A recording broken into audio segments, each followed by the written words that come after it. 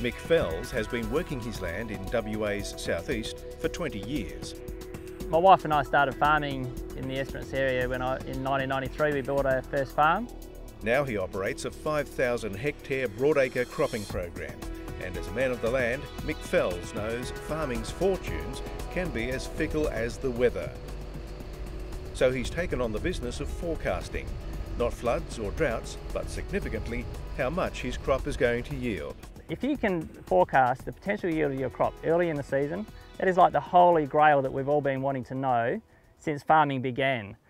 With an engineering background and a passion for digital technology, Mick Fels conceived the iPaddock Yield app, a mobile device application that can be tailored to every farmer's individual cropping program. The information that people need every year is what is my crop likely to yield, so I know how much I can spend on it.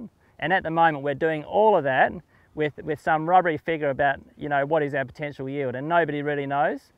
How the Yield app will calculate a reliable forecast is commercially sensitive information, but it does take into consideration each farmer's own historical performance figures and local conditions.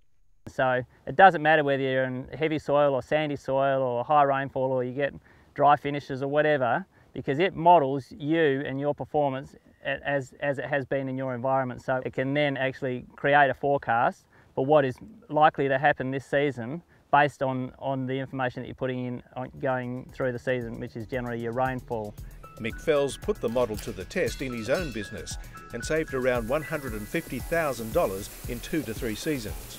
We've had a run of dry years in this last sort of 10 years, and in those years we've been able to cut back significantly on our inputs, and that's what's generated the profit in those seasons. If you take that out across the sort of, probably 10,000 or so farming businesses around Australia, particularly in those dry seasons, just in the cost of inputs alone, it sounds like a big figure, but there'd be tens or even hundreds of millions of dollars that this could make the difference to the industry. Affordable, easy to use, not reliant on an internet connection to function, and applicable to all grain crops and growing regions. Mick Fels' Yield app is a fitting winner of GRDC's Grain Inventors competition.